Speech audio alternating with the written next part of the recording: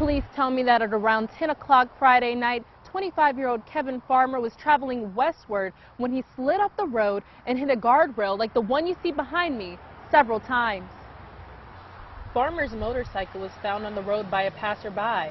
One man says he was walking his dog when I heard the siren headed west, and it seemed like it just stopped, and then a few minutes later there were like 3 more vehicles headed east, and they all stopped, and so I thought maybe there was a wreck. Didn't realize it was, you know, just right here in my front yard. Mays lives close to the accident and told me just how dangerous this road can be. People don't know the streets here. Highway 12's a dangerous highway if you're not familiar with it. People just need to slow down and be careful.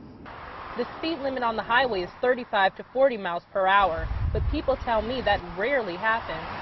I mean, usually I drive pretty fast. People think they need to go like really fast up Bull Hill when it's kind of dangerous, like because of the turns and everything. I guess I wasn't really shocked to hear there was an accident. I was more shocked that I haven't heard about it already. Now, I spoke to Farmer's family, but they were too torn up to talk about it.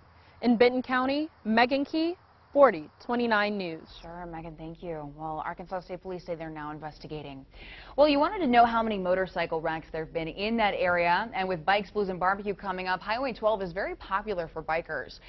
And the last accident was in July, and the driver was actually airlifted to the hospital. Police say they're trying to come up with the total number for us.